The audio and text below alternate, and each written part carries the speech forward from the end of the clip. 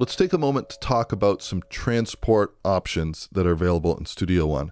And I'm hesitant to use the word hidden feature, but I want to show you one key command that it kind of is a hidden feature. Unless you know exactly what it does, you might not be aware of this. So let's check it out.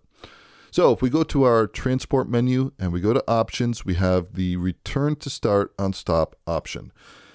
Basically, I'm sure that a lot of people already know what this does, but for example, if I start at bar 2 and I push play with my spacebar and I stop, it brings me back to bar 2. Now, if you disable this option, and we can also do this directly down here from within the GUI, this little play icon, if we right click, we also have the option here to disable that. So now if we disable this, when we play from bar 2, and I was to stop over, for example, here, it's going to behave as if though it was a reel-to-reel or a tape machine, in that as we start and stop, it will just continue to move down, but it doesn't return to where it was. So what happens if you like to work this way, but you need to go back to that position and you need a quick way to be able to do that? Okay, so I'm going to show you a shortcut that just happens to have that particular type of behavior. So I'm going to push play. We're at bar 2.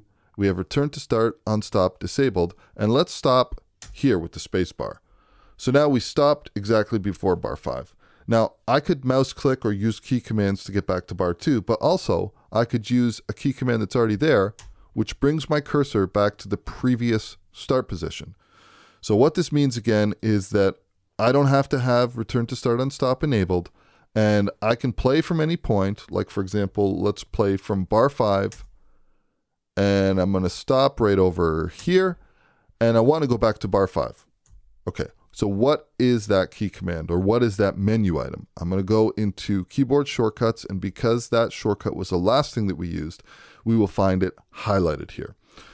So basically, this is stop. So it's pretty simple. And the other thing to point out is that in Studio One, you can have multiple different key commands associated with one particular menu item. So let's say, for example, that you say, oh, well, that's great, but I work from a laptop, or I have a small keyboard and I don't have a number pad, so I can't access that. Well, if that's the case, then what you can do is you can click one of these areas over here. They will be blank if you don't have it highlighted. And in this case, I mapped out Control 0 as well. And the reason I mapped out Control 0 was because before the pandemic happened, I was doing a lot of clinics and I would work with my laptop. And I didn't always have my keyboard, or I didn't have time to set it up. So if that's the case, we can do the exact same thing. We're going to go like this, and we'll stop. And now I'm going to use Control 0, and it's bringing me back.